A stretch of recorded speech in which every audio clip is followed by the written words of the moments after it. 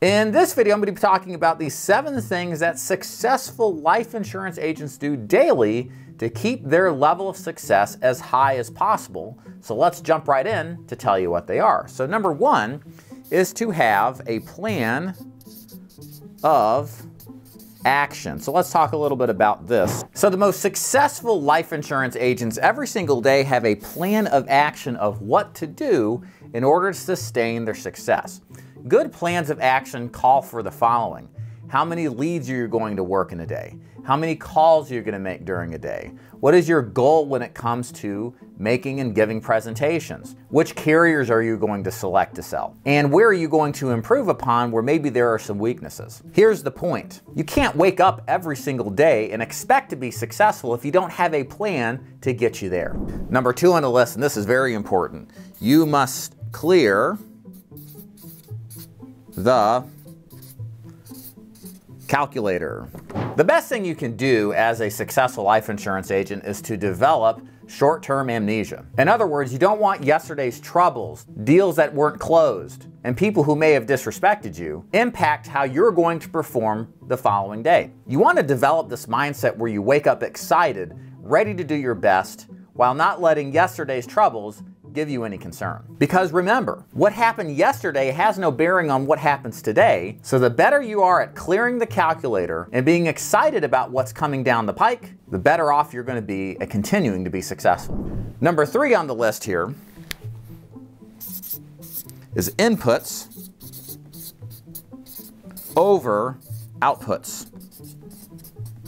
So what are inputs? Inputs are the actions that you take to get the outputs. And in the life insurance game, the inputs are your calls, your dials, your door knocks, and your outputs are the policies that you closed. Now the truth is we're all concerned about the policies that we close because that's going to tell us how much money we're going to make. But understand that your outputs are always a derivative of your inputs. In other words, what you need to be concerned about most is how can you daily achieve your inputs every single day, because the sum of the inputs is what gives you the kind of outputs that you want. So to apply this to the real world, what do you need to do?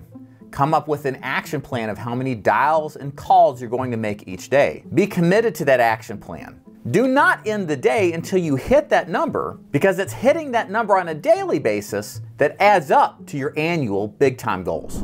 Number 4 on the list is to physically train.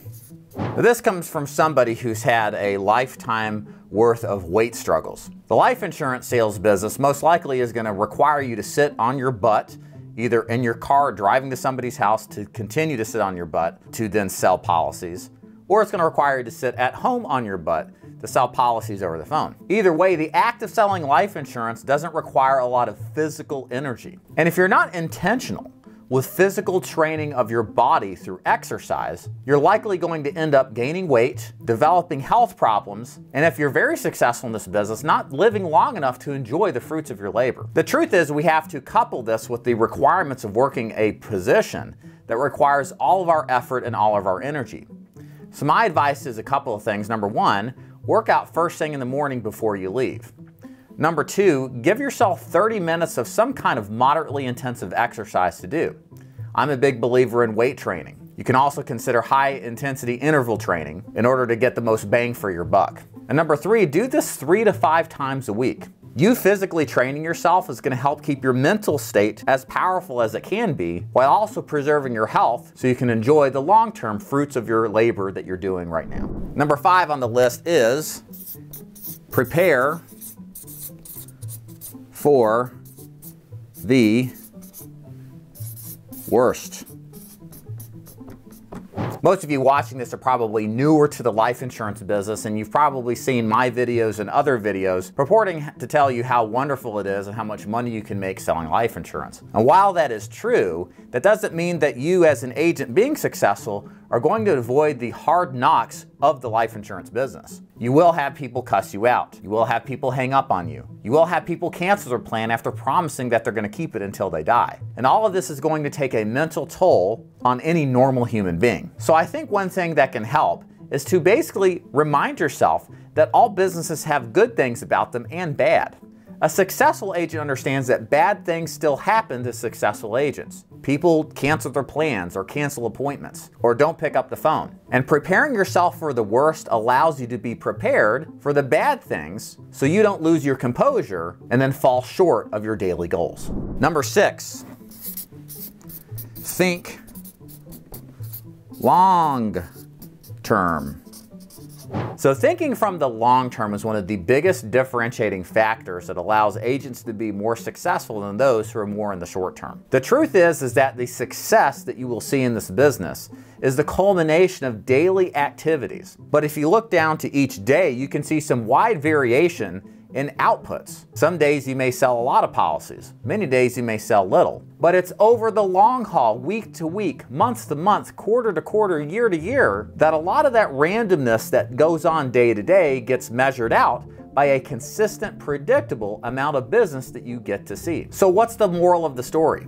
Don't let the things that bother you daily get in the way of your long-term goals. Take it on the chin. Every single agent has bad days, even bad weeks. Commit yourself to thinking long-term about what happens month to month and longer. And I promise you that if you think that way, your mental state will remain more stable and you'll see the success that you need to see. Last point, tip number 7 here, very, very important that you listen to this. Make sure that you see the people. With all that you're required to do to be successful selling life insurance, please don't forget that the moral of the story of what we're doing is to help families and people get peace of mind with life insurance coverage. If you get mired down in administrative work or allow yourself to get distracted through the day from what your work is, chances are you're going to lose perspective on what's most important and then not begin to see the outputs that you want because the inputs simply aren't there. So commit every single day to see the people, whether it's over the phone or in person.